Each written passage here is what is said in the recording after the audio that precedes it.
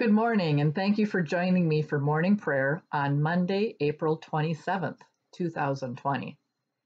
In our third week of Easter rejoicing, we'll hear stories of the earliest Christians. They were called followers of the way, and the way was Jesus. They were baptized and they participated in the breaking of the bread, what we call Mass. In the name of the Father, and of the Son, and of the Holy Spirit, amen. A reading from the Acts of the Apostles.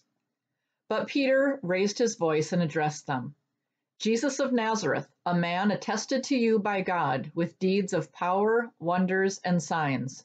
This man, this Jesus God raised up, and of that all of us are witnesses. Now when they heard this, they were cut to the heart and said to Peter and to the other apostles, Brothers, what should we do? Peter said to them, Repent and be baptized, every one of you, in the name of Jesus Christ, so that your sins may be forgiven, and you will receive the gift of the Holy Spirit. So those who welcomed his message were baptized, and that day about 3,000 persons were added. The word of the Lord. Today's silent reflection. Think about this silently in your heart. Pray for the Holy Spirit to come to you.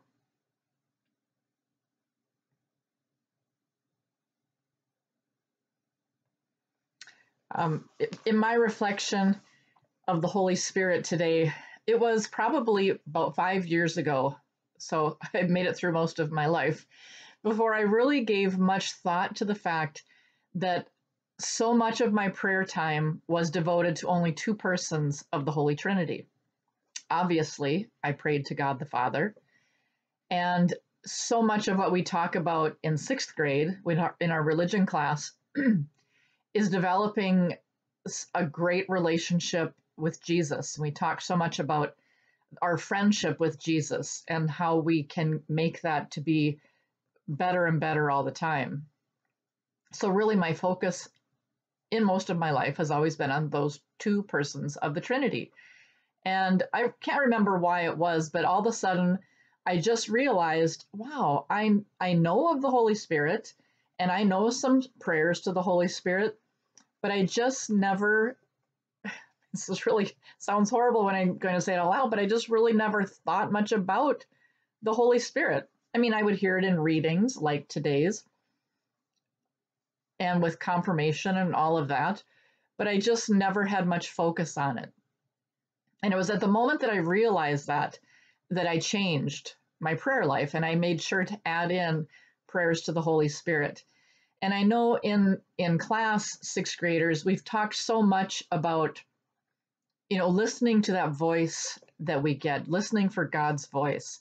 And I just so believe that when I feel moved to do a certain thing or somebody's name pops into my head, I think I should get a hold of this person, I should call them, or I read a book and somebody's random, maybe somebody I haven't thought of in a really long time, their name just randomly pops up into my head and I'm like, wow, I should give that person this book. Now, I think those thoughts had popped into my mind my whole life. We've talked about this in class. You've said you have the same thing. But when I really started praying to the Holy Spirit, I just have always now thought that it's the Holy Spirit letting me know those things and guiding me in the things that I should do. And the more that I have recognized it as such, the more I feel the power of the Holy Spirit in my life. Oh, this is one of those times that can make me a little bit weepy, and I've talked to my students about this in the past. This is going to make me really tear up.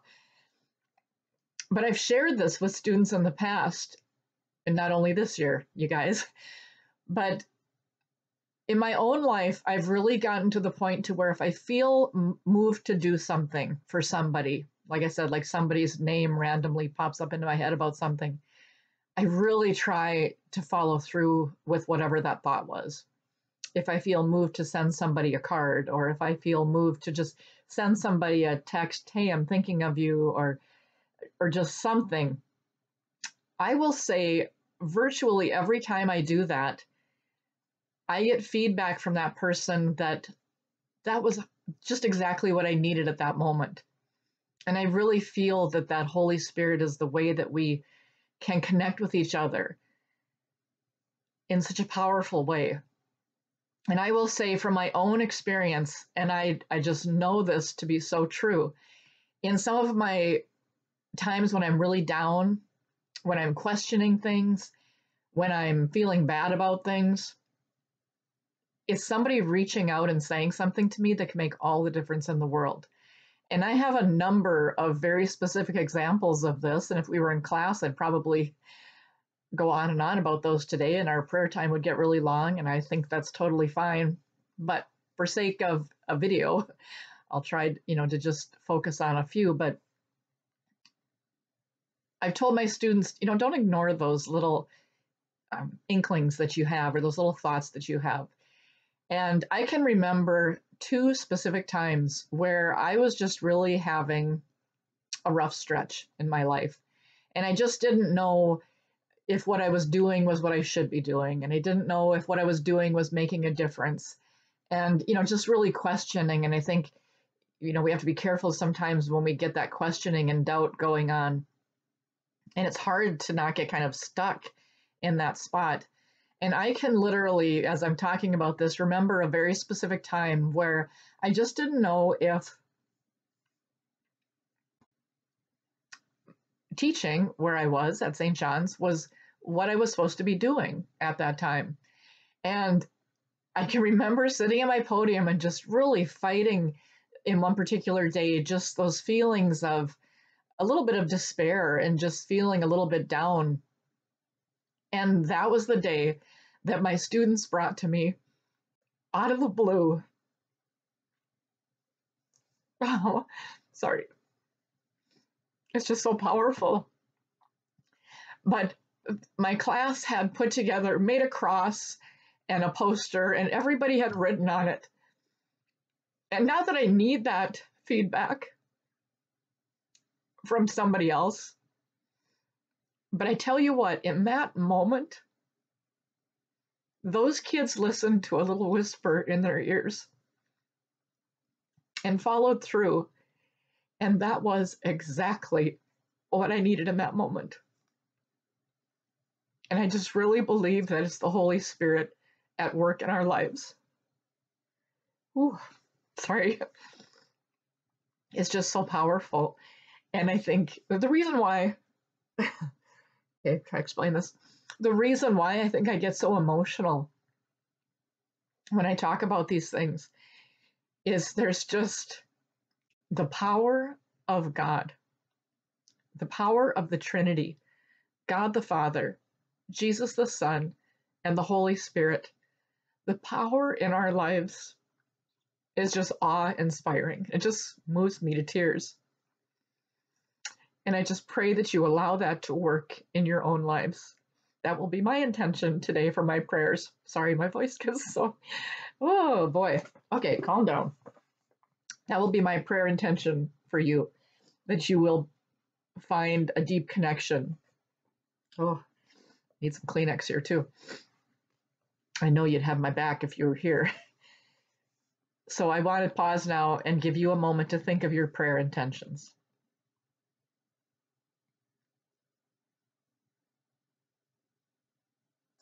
Let us pray to God for our needs, the needs of our neighbors, our family, and the world.